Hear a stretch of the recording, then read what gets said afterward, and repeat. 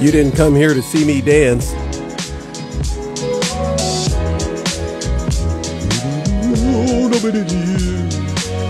All right, that's the first time I've ever sang on the show or tried to dance.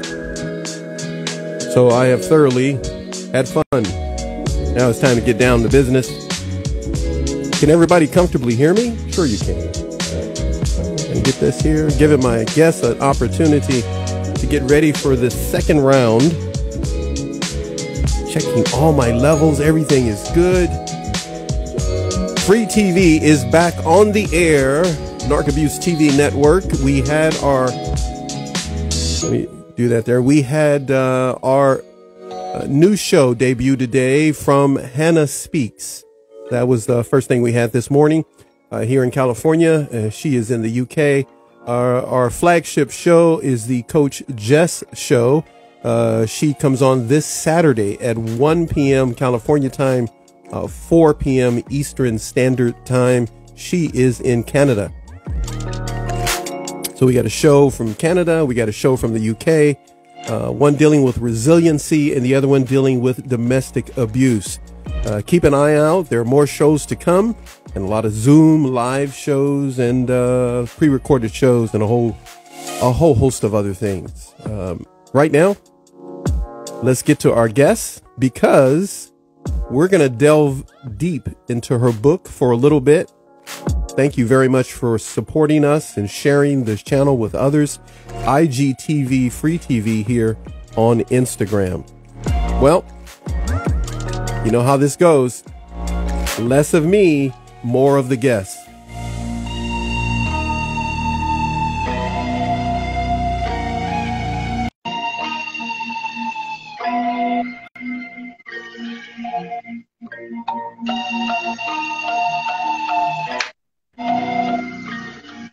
I love those curtains, no matter how many times you show them to me. That's twice. That has never happened before. Deep music. It was like nice. Well, I gotta take my jump rope is over here. I gotta take it down and go exercise once the show is over with, so I can take care of my COVID growth. I don't think my stomach is supposed to touch the next door neighbor's door. So what I think that's what it's been. No, what to do is you check whether or not your hips are hitting the sides of the easy chair. Hey, that's why I've been standing up during some of these shows. I got my chair. I sit in it, and all of a sudden, my cheeks go like, I don't think we need to get up. No. Just keep feeding me them oatmeal cookies that you know. I had the oatmeal cream pie cookies. I just saw a recipe for it, and first of all, I shouldn't. You know, I'm confessing, I shouldn't be just pounding those things down. And then I thought I could save money. This is how our brain works, right? I could save money because I can make them myself. And then all of a sudden, I thought about it. I went like, that's going to be really kind of hard to cremate me. That's a lot of meat to burn if I just keep eating stuff. Oh, well. I don't know what we're... Okay.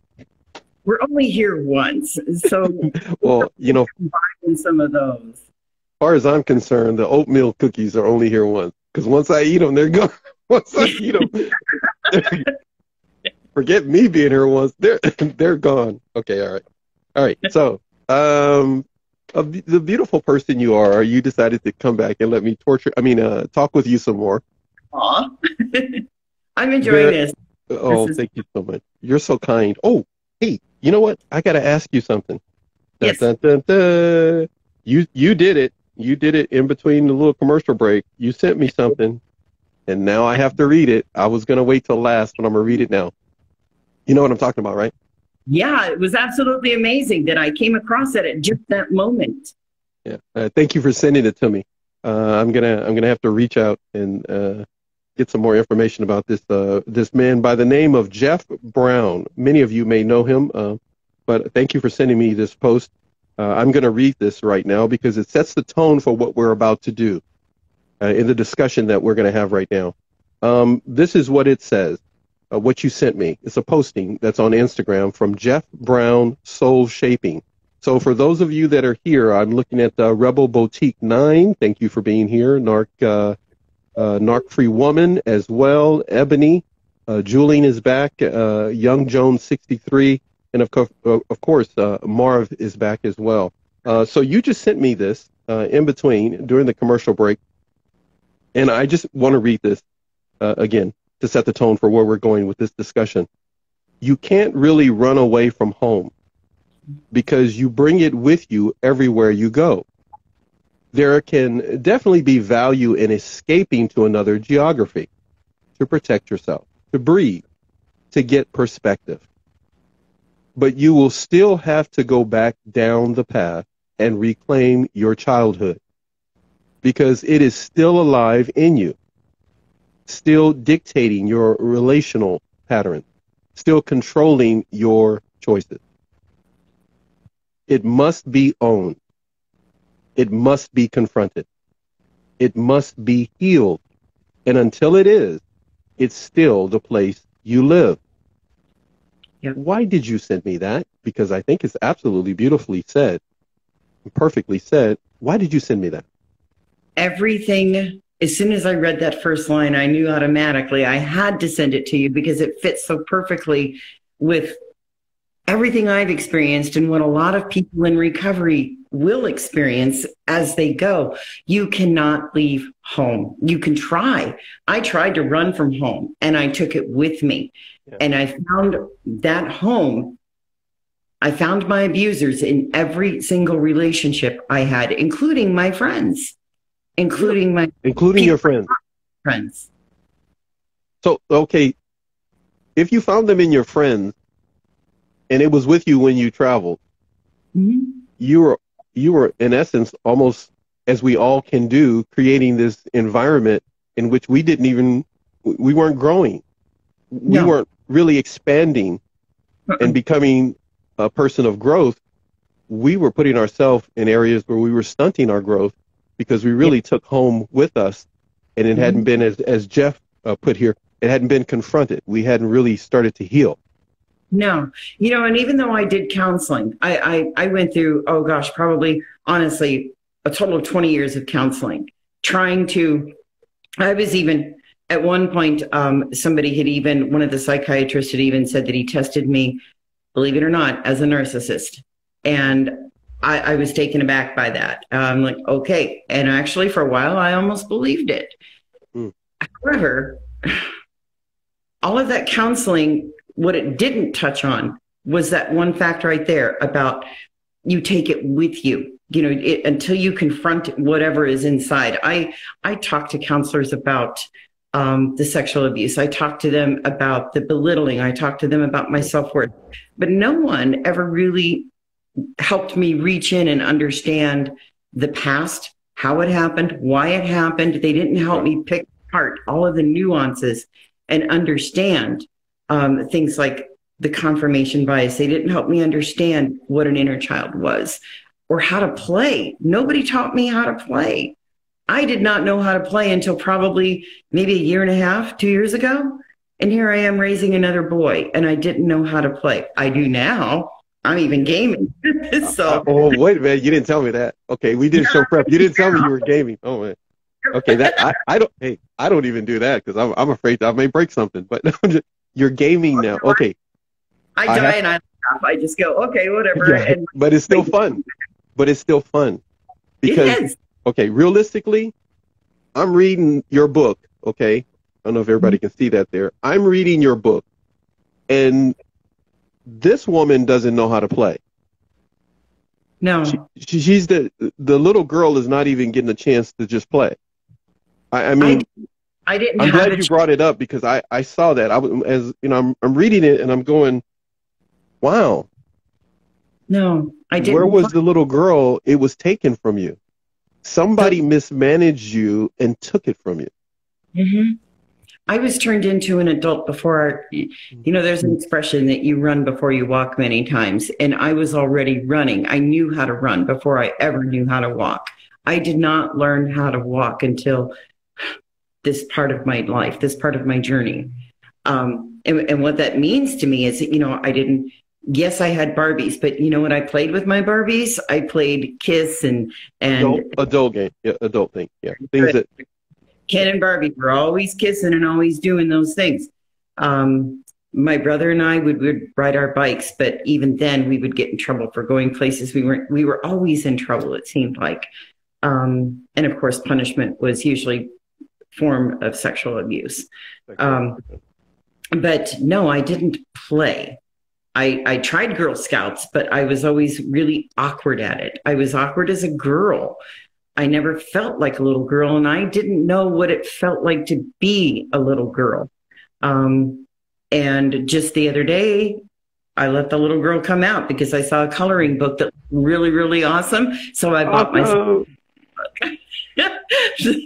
So we have coloring sessions now where we sit and we talk and we color. I love that. I love that. I love that. When I want to dance, I just am me now. I'm discovering and exploring me at my age, and that's okay. It doesn't matter what age you do it. I don't care if you're 15, 16, 89. Yeah. You have to play. You have to explore that inner child. Yeah. And that inner child, the wounded one, until they feel safe deep inside of you, you're always going to have those relationship issues. You're always going to default back to your behaviors and your thoughts and your beliefs about yourself that you had as a child. And confronting those is something you chose to do. Yes. But again, just for those who may not know this and didn't watch the first segment yet, we're only talking a couple of years in now, right? Mm-hmm. And you mentioned that you're 61. You said that in the first segment.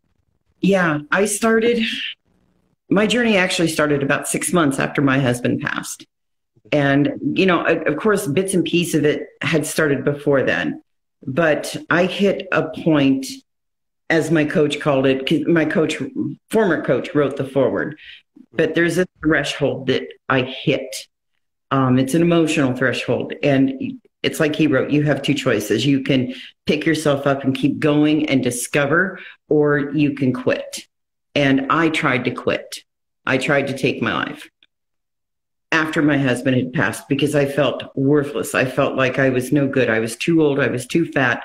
I was never, I was right back to where I was in the beginning. Mm-hmm.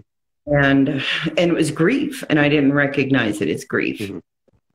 And it was at that point I decided, when I got really angry with myself, which was my first indication that I had some hope, because I felt anger with myself for not even being able to cry. I couldn't cry. I was that dry. So I just started scrolling and I started looking, and one thing led to another, and I wound up in a wonderful community of like-minded people who were also searching for things. And I didn't know what I was searching for. I just knew I wanted to feel good about something about myself. Mm-hmm.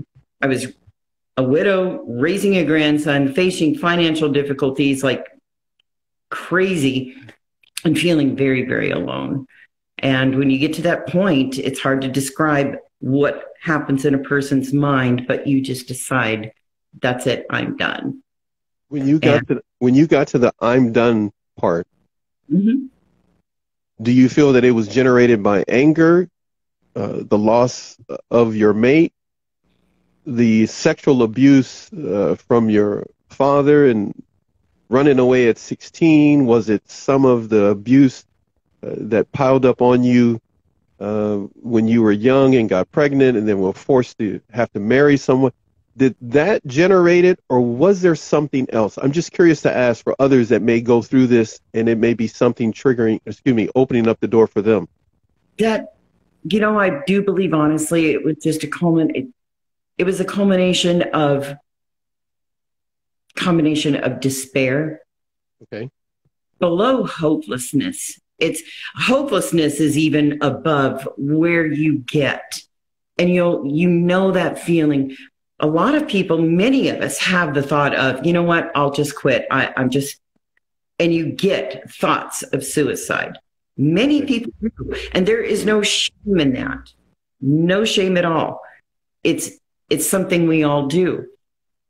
However, you'll know when you get to that point. And when you do, it's not even anger. There's just a feeling that's deep down inside of you that just says, I don't want to do this, not 1 second more. You're beyond done. So, what should somebody do in that position? Well, what I did, I got mad and I threw my phone, and then I went back and picked up my phone because I was mad. Yeah. And I just started scrolling mindlessly, and I hit Instagram. And I remember now what I was looking for. I was looking for the suicide hotline number, and I got really irritated because the person, referred me on to somebody else. I'm like, are you kidding me? Wow. This is not good. And so that made me mad too. And I got, at that point, I do remember yelling out in my bedroom, telling my husband, he wasn't alive, but yes, of course. No, that's understandable. Yeah. It's like, seriously, you're not even going to let me do this. It's like, can you just please give me a break? And then I just found the page for the community that I later joined. When somebody does get to that point, mm-hmm. there is always an ounce of hope because we're still thinking about it. We haven't actually taken action. Bank on that little ounce, that second thought that you have, and keep going with that second thought. There are days still, admittedly, there's days still when the depression still gets on top of me, but I don't let it overcome me. I acknowledge it, I feel it, and I let it just sit with me for a day, sometimes 2 days. And then when I recognized at one point a few months ago that it was going beyond a few days, then I reached out to my very dear chosen family members that I have had the beautiful experience of knowing and bringing into my life. I reached out to them and I'm like, guys, I'm not doing so well. I'm struggling here. I don't know what this is. And, we worked through a lot of it. It turned out it was mild depression. And so I knew what to do then. I knew to get busy, get active, start moving, start doing things that were taking care of me again. Yeah. Because if we don't reach out to at least one person and say that I'm really struggling without shame, mm-hmm. and even if there's shame there, it's okay, because that shame will leave. It does leave. So why I sent you that is because home will always be with me. Those memories are always going to be with me. Mm-hmm. Trauma recovery, I got to tell you this. A lot of people think that once you're in recovery, that it's going to magically erase all the past. Your past, you can't run from it. You can't erase it. We can't take a pill and make it go away. But what we can do is we can change the way we believe about it. We can change our thoughts about it. We can learn to understand why what happened, what happened, how it happened. And when we start to understand all those things, we actually start to develop an opinion, a truthful opinion about ourselves. And that truthful opinion is, wow, I'm pretty damn awesome. I got a lot going on here. You can start thinking, about all the good things that you've got going on in your life instead of focusing on the negative. And we need to run toward that truthful opinion instead of trying to always downplay it, right? That Yes. we are indeed wonderfully made, and we are not an accident. That we have a purpose, and it's not always connected to our biological or genealogical family or community tribe that we came from. That we may have a purpose. They may all live in California, and our purpose may be in the UK.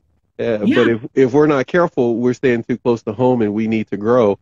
But the abuse of people that cross your path share responsibility for the abuse that they did. But you took responsibility or accountability for growing and moving outside of the pattern or condition that you were accustomed to living, that you took with you as you went. You decided to do something about that and not really focus so much energy and attention and your emotions on the abuse of people. Now, that's not hard. Excuse me. Let me rephrase that. That's hard for some people to adjust to and do. Yes, it is. Your words of advice then. Okay. Bashing is not going to get anybody anywhere. I got to tell you right now. I hear it, and I used to do this. I used to, that SO, I used to bash my ex like people butter bread. But okay. Do it. I know. I have so many. Hey, wait. Hold on a second. We're in the same age group. We're going to have a conversation. All the young people going to just start dropping because they don't know, what are these old people talking about? But that's okay. I don't care if everybody drop off. I love all of you guys, but it'd just be you and me. I understand what you meant by that. I know that expression. But go ahead. Okay. Hey, old folks taking over right now. You young folks sit down and listen to this. Go ahead. Get yourself a Twinkie and sit down. Well, go ahead. There you go. Oatmeal cookies. Oatmeal. Yeah. Oh, there you go. Some oatmeal cookies. So, bashing, it might feel good momentarily. Yeah. Of course it does. It makes us feel better about who we are. But in all honesty, what we're doing is we're doing a lot of things to ourselves in that moment. For one, we're perpetuating that anger. We're perpetuating that feeling of frustration, aggravation, annoyance. And we're darkening all of our feelings inside of ourselves. We're slowing our growth. But instead, if we flip that script and we actually start looking at everything that we gained from it and everything that we can actually serve more justice, because I'm not going to say nobody. It's harder to get people to listen to an angry person about how to effectively make change. People aren't really, how many of you really want to listen to somebody beating on the podium and shaking their fist and, rah, rah, rah, rah. Whereas if you talk to somebody with reason, talk to somebody in a positive manner, they're going to be more inclined to step up and make a change than they are somebody who is browbeating others. So anger isn't all that effective. At least it hasn't been for me. And I haven't really been inclined to follow anybody that wants to bash constantly. I would much rather listen to somebody who has a sense of balance and has a sense of integrity and character, because there's a whole lot more truth that comes from somebody who is less angry and more positive than somebody who is so ready to bash and cut others down. And what that comes to for me is compassion and understanding. And if you hold compassion and understanding for yourself, I know this is going to make some people cringe. You can actually radically accept that your abuser was actually a real person who had their own story and was 99% of the times, 0.9%, abused as well. They just have unaddressed needs. Now, does that mean that you accept what they did? No. But you're also most times not going to get justice. It's hard to prosecute a narcissist. It's extremely hard to prosecute a sexual abuser. I know that from experience. I tried, and magically, the interview tapes of my children never made it to the court. Wow. So they got their day in court, but I have found justice in how I live my life, in how my children are recovering. I got 4 grown adult children solidly in recovery. And now, I mean, they are flourishing and they're raising their children. And we are stopping generational trauma through positive living, compassion and understanding, learning to love ourselves, learning to trust ourselves. That is justice. Within the parameters of what you've done, within that whole sphere of what you've put together, that bubble, I hate to put it that way. I was trying to think of a different word as I was saying this. I'm just going to call it a bubble then. This bubble of justice and compassion and what you've created to bring an end to what has happened to you and to your children, the abuse. Was it hard to make boundaries? Yeah. Boundaries was a foreign word to me, and it was foreign to my children. I didn't even have boundaries when I met my late husband, and I didn't have boundaries up until a couple of years ago. Boundaries is not a part of the abusive lifestyle. It truly is not. So and that was your lifestyle. If anybody, just for the sake of the record, you had an abusive lifestyle. If you guys don't believe me, you got to get the book. Get the book, and you will see why Cher is highlighting what she's saying right now. Go ahead, please. There are no boundaries. They're not even a part of your comprehension. Anything goes, and it's all for survival. You know, our first instinct is to save our life. So if laying down and giving somebody what they want is going to save your life, then that's what you. And you mean literally. Just so the audience understands. Again, if you read the book, you mean literally just giving them what they want, even if you don't want to give it to them. You believe giving your body is going to save your life. Yeah, then you do it. You do it. And, you know, for so many years, I carried shame. I don't see it. It's a secondary emotion, but I carried shame so deeply and so internalized that it came out in everything that I did. Where I thought I was being a good person, you know, by serving others, by over-serving, overextending myself, and giving everything everybody wanted, no boundaries. I was actually doing myself so much harm. It's taken a lot to undo everything, but it's also exciting because I am creating from scratch. I'm creating myself from scratch. So you are, and now we get to this point of the show in which I knew was going to happen, in which I'm struggling as to. We've gone 28 minutes, and I could keep talking because you're mentioning things I want to talk about. But okay. I do want to highlight this part of the book. I am semi-stuttering and filtering myself because I'm deciding what I want to do here. Okay. I do want to ask you this. When it came to you deciding, at some point you had to decide. You had to recognize, confirm, all the different words we could think of. But you decided because you knew for a fact that you were a good woman. What year did that happen? That would have been, what is this, 2021? That would have been late 2020? No, late 2019. If Marvin was in here, he could probably tell you. About 2 years ago, honestly, I was working with who is my still now mentor. And I was in a particular session. And this mentor had worked and worked and worked, trying to come from every perspective to get me to understand that I was born good. And it finally occurred. I wrote it in my book, but it finally occurred during a conversation we were having. And the point he was trying to make was, I need you to say I need you to see you are a good person. All right, I can stop the show now. I was going to try to get you to do it, but he already did it, so that's all right. No, I'm just kidding. Go ahead. No, go ahead. That's a very valid point. This is where I was going. I didn't know you were going to say this right now, but go ahead. Seriously.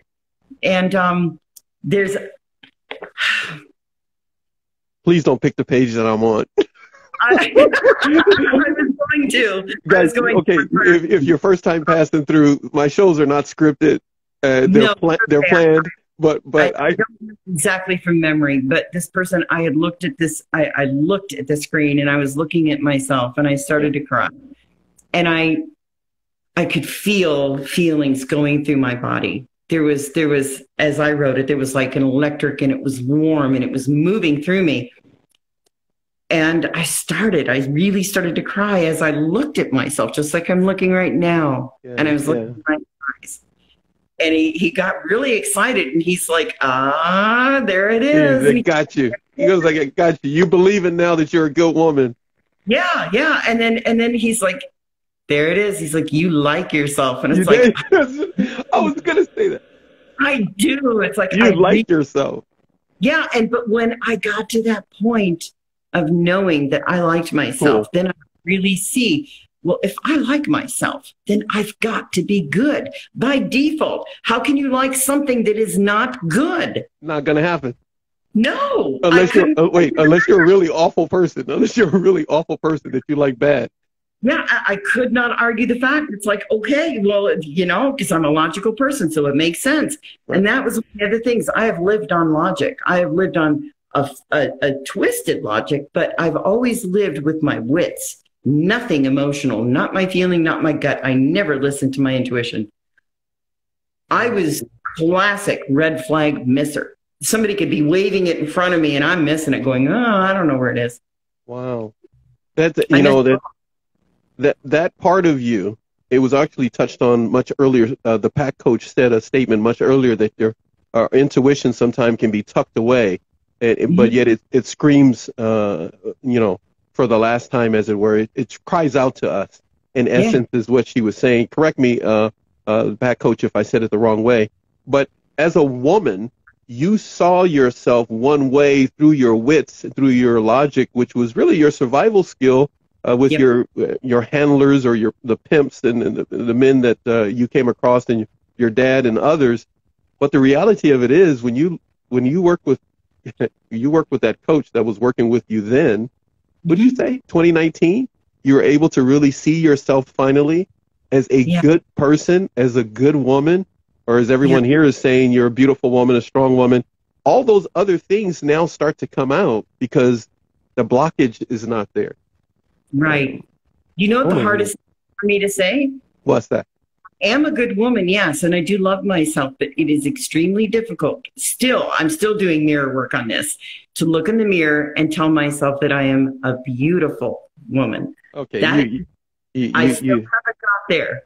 Okay, tell me, look up here. You see this? I ain't got no hair. If I could trade you the hair you got on your head, and look, these cheeks need some work. Can I have your cheeks because they look more full of life than mine? Look at the smile that you have, contagious. But it is your eyes that tell the true story. That emotionally you've gone through stuff, but you're not emotionally tired or dead. You're still kicking, and our eyes carry our emotion. And and then look, I got to get to the book now. You may have an excerpt that you want to read. That's fine. But I got to read something to you. What's on the screen? There's a lot that has come across the screen. Hello to everyone that is passing through. Normally, in the show, I acknowledge and bring in the audience quite a bit. I only have a little bit of time with her today. We've gone 34 minutes. We're going to talk about the book a little bit. I have not tried to ignore you. Thank you, Anne, for all the love. Anne is showing that she's crying from you sharing your experience. I have to read some things here. I've gone to page. I'm going to give you a heads up because you have the book. The page 96 and 97 is where I am right now. So this is what I pulled up, and then you started talking about this. The chapter is entitled, I Am a Good Woman.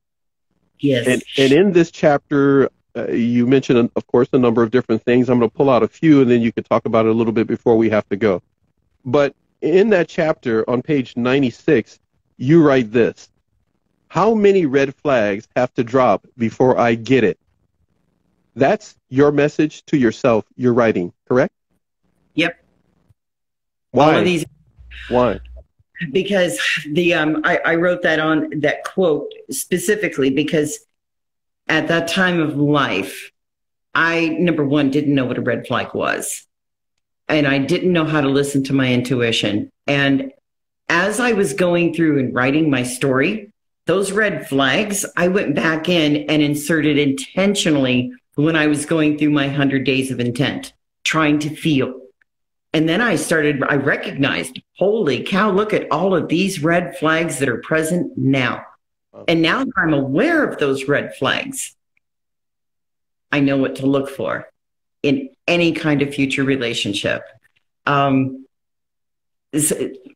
that was specifically why I wrote that in there, because I was embarrassed at myself reading that story. When I went back and reread it, I was embarrassed that I missed many times, as well as it goes back to the post that I made today. Why did I stay? Yeah. Why did you stay? How could you miss these red flags and all those number of things started to come back to you? Say that again. Because of the beliefs in ourselves. We believe that we are not worth more. We believe that we are so unworthy that this is as good as it gets. Yeah. Without I'm just going to say, hogwash. It's not as good as it gets. It gets better. Yeah. And we don't have to settle.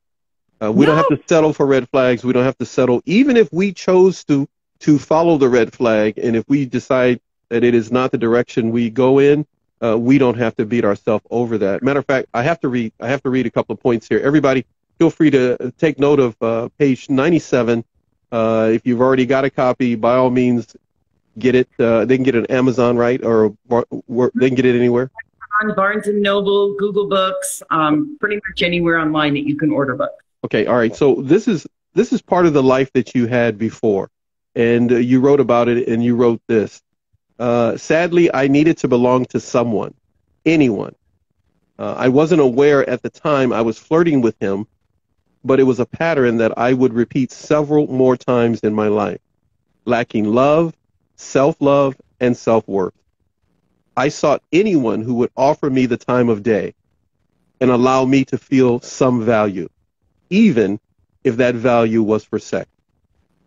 So when you wrote that, remembering your life that you had, lacking love, self-worth, you had to come to some recognition that these things were missing. Yeah. How did you start to fill the void of lacking love, self-love, and self-worth? What techniques and tools have you experienced to rebound from an experience like that that's highlighted in the book? First off, understanding, going through that exercise, defining that I am a good person. That was actually done through a process of inner work, a lot of journaling, heavy journaling with answering deep introspective questions, a lot of co-regulation. And that was sharing my story and my belief in a safe community, a safe container. Okay. As well as there was a lot of breath work that was involved at the time.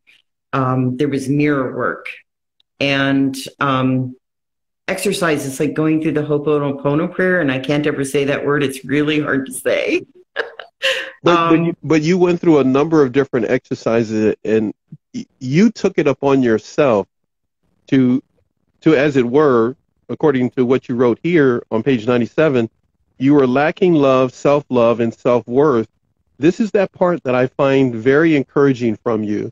You decided to self-generate the necessary steps to fill that void. I had to fill the void of the love that I didn't receive as a child.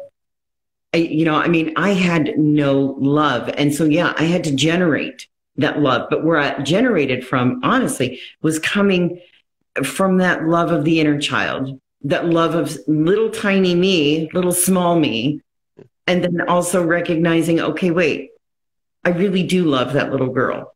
and what I was feeling. And then when I went back and reread the letters to my grandparents, and I started recognizing the people in my life that did love me when they were alive. And then I discovered that the people who love me now, my chosen family, they started showing me in various ways what love is. And the more I started to see what love is and open my eyes and my awareness to it, the more I started to feel it.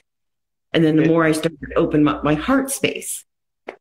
Because, well, you didn't see yourself as a good woman. You didn't see yourself as a good daughter. You didn't see yourself as a good student. As you were kind of highlighting in the first episode.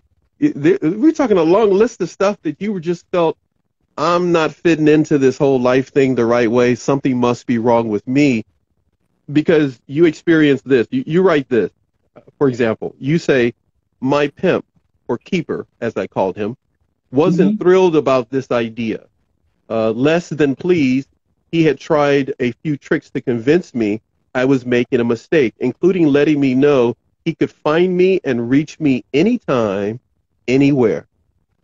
And he did. He did.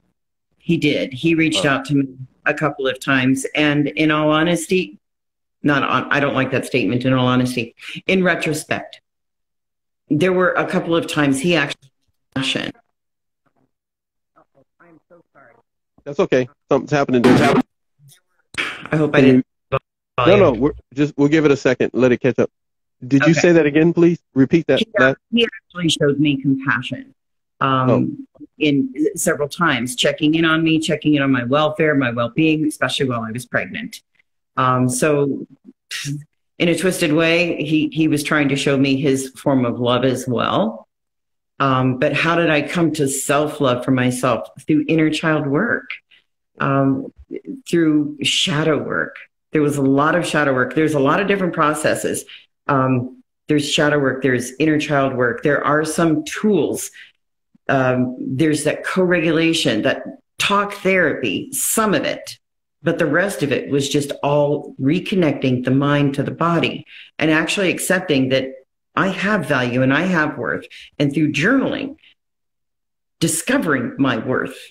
Now, there was an interesting post that I made, and this is one of my most tender stories that I didn't share in here.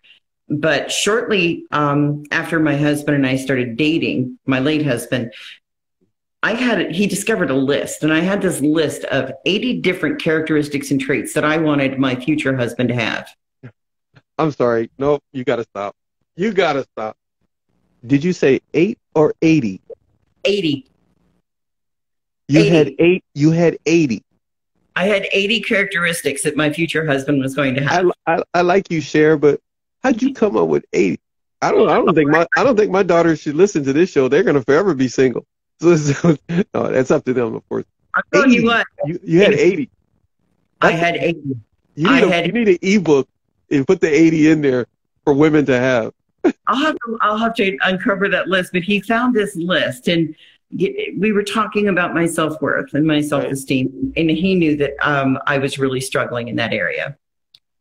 And to make a long story short, what he had said was, he said, I just really want you to see everything that I see in you. And it's like, well, yeah, but this is you. This list is you. You are so much better than me. And what he told me was, that everything that was on that list was everything that he already saw in me. So, yeah. So I hang on to that story. I hang on to that thought because he was right. Everything that I listed that I wanted in him was already in me. I just needed to recognize it. So if people really want a powerful tool, start writing out, even if it's just nonsense, start writing out everything you like. Maybe it's the shape of your nails. Maybe it's your favorite color. Maybe it's the way your eyes or the way your hair looks. It doesn't matter. Maybe you've got a special freckle that you really like, which you do. Really show it to us over and over. Just keep showing. There you go. Be proud of the things we like, but make a list of them so we can keep repeating it over and over, right? Make a list of them and be proud of them. Exactly. See, wow. there's something I want to share this with you. Okay. Please. Can I? Okay, it's my turn. All right. If you look on page 202, maybe you already marked. Nope. Didn't mark 202. Okay, let me get there. All right, go ahead. All right, to illustrate the difference of where I was when I wrote this book, where I came from before I started, where I was when I wrote the book, and where I am at this present moment. It takes compassion and understanding to appreciate what we see inside us. So now if you go over to page 203, I did not fully appreciate when I was writing this book. I didn't have half the appreciation that I have right now. Mm-hmm. But so on 203, I started it out with maybe the right questions or going through my timeline will show me specific points of my rise, like the lotus that pushes through the murky, muddy waters to unfold and stand tall in the sunlight each morning. It started slow, but then after a few weeks, the shedding of layer after layer of old patterns began. And as each layer fell away, I felt better. Wow. And it happens every day. Inner work is not just a once a week thing. This recovery process, it's not a once a week thing. Recovery is daily. And as you stay at it daily, you grow daily, you grow exponentially. You never take a step back, because I'm telling you what, once you start, once you're aware, I wrote that yesterday, once you're aware, you can't go back. You cannot go back. It's almost impossible.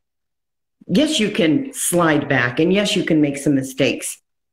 But once you have that awareness, it never leaves you. Once you're aware that you've got boundaries, that you have choices, that you have worth, your worth can't disappear. It just can't. You have set the tone and the bar pretty high for everybody that's going to be a guest after today. I don't know. I might start getting people start canceling. You know, I'm like booked all the way into December or so, and I'm looking at this is going to create a problem, man. Hey, man, what are you doing to my show here? Free TV. You're going to make me have to start charging people to watch it for free instead of free. No, I'm just kidding. I'm just joking. That's never going to happen. But you got Ann. Ann is saying, I need to know the whole 80. So I'm telling you, you better do it. You better get that list out. Wait, I got one better than that. Okay. You need to have 8 different shirts with only 10 of the 80 on each one. Oh, there you go. 8 shirts, but they have to buy all 8 to have all the 80. There you go. That's perfect. And you can call that line of clothing. You can call it the Unbound Collection. Oh, there you go. I love that title. You can call it the Unbound Collection. And go ahead. That was my market. That's my marketing gift to you. That's the only thing that pops into my head. Go ahead. My mentor gave me the title Unbound. He likes really? With every one of his students, he really likes to give them a name that he feels fits them. And as he expressed it, he watched me unbind myself from everything that was in my past, everything that I was carrying. So he's like, you are Cher Unbound. And it has stayed. It's fit so beautifully. And that's where Unbound came from. Look at what we're doing here. You know, you start this, you're gonna have the Unbound team, or I don't know what you're gonna call it, community. You have this Unbound community in which everyone is gonna unbind themselves from the things that hold them down, that weigh them down emotionally, mentally, spiritually, and physically. They're gonna make incremental growth. And what did you say? Like the lotus? You highlighted that. You just read it to us right now. Oh, wow. I even have a story in there about dandelion. I don't know if you got there or not, but there is a portion of a little fantasy story that I wrote because I love creative writing. And it's a story of dandelion. She is a dandelion. Oh, okay. Got it. That's the significance of the dandelion is because of that story that's in the back of the book. Okay, but the dandelion is she is very ashamed of being a dandelion. Okay. The lotus the weeds. And lotus, of course, is, the great queen of the pond. So, I love the expression lotus warrior, because a lotus actually will stay dormant in the mud until it has the right amount of sunlight to push up through the water, and it actually pushes through the mud. It can lay dormant for 1,000 years until it pushes through the mud. Whoa. One seed, 1,000 years. It will actually push through the mud. There'll be no mud on its petals. It will be perfectly, impeccably clean, as though it washed. And then it folds up at night. When the moon comes out, the sun goes down, the moon comes up, petals fold in, and it goes right back down into the mud. And then when the sun is right again at its appropriate time, it will push through the mud and look clean, as if. Yes. What are you doing to my show, woman? What are you, out of your mind? I have to go, and I want to ask you questions again. That is, okay, that's pretty deep. I'm going to have, me and my daughter's going to have to talk about that. That's pretty good. That's pretty good. Because essentially, that is what many people are going through. Feeling as if they not only are stuck, per se, trapped in mud, emotional mud, but literally, like you're saying, right, the lotus? Literally, they can push up through the mud, through the muck, and come out clean, where there's no shame. I love it. No shame. There you go. Weight. Yeah, and recognize the people that try to perpetrate that same shame on them. Yep. And get away from that, that bad association, or people that make them feel that way, and not feel shame for getting away from people who try to make you feel shameful. I got some of that out of this book. I got different things that you wrote in your book. Yeah. You can write above it. Guys, get the book, please. Please do yourself a favor. Put the pizza down, okay? Put the burgers down. Spend it on the book. They can get the book anywhere, right? Right? Anywhere. Print or version. Yeah. All right. Look, I have enjoyed myself. This is crazy. It's been wonderful. I get that Coach Deb is here, and I think that's funny. She says, I'll drive a Lotus car super fast through the mud. So that's pretty good. Deb, I love you, Deb. She's a good person. She's been on the show a number of times. That's pretty funny. From somebody who sells cars. Well, I take that back. She doesn't sell cars. She beats the men that sell the cars. She's in charge of people. Great Dane Mom here, Ann Crosby here. Ann is laughing from what we said earlier. Again, Ann does say she wants the list of 80 things that you listed for your prospective future mate. So 80. I cannot believe you wrote. That'll be tomorrow's post. Okay, I want to see the 80, but I'm telling you, okay, my marketing gift. I don't have the best marketing background. It does work sometimes, but I'm telling you, 8 shirts, 10 things that a woman should want from a man. 8 shirts, that'll equal 80.